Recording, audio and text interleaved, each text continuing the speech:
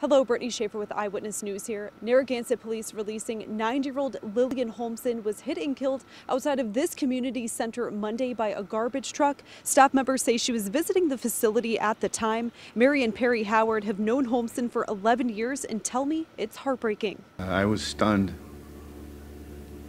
I got a call from her son saying that it happened, and it was pretty devastating.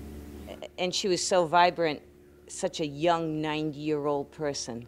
Walked every day on the beach, still now, and swims in the ocean in the summer, and she was full of life, and that was the biggest shock. And the Howards tell me they were supposed to see Lillian tonight for cocktails. Police tell me the cause of this crash is still under investigation. For more on this story, tune into Eyewitness News tonight at 5 and 6 o'clock.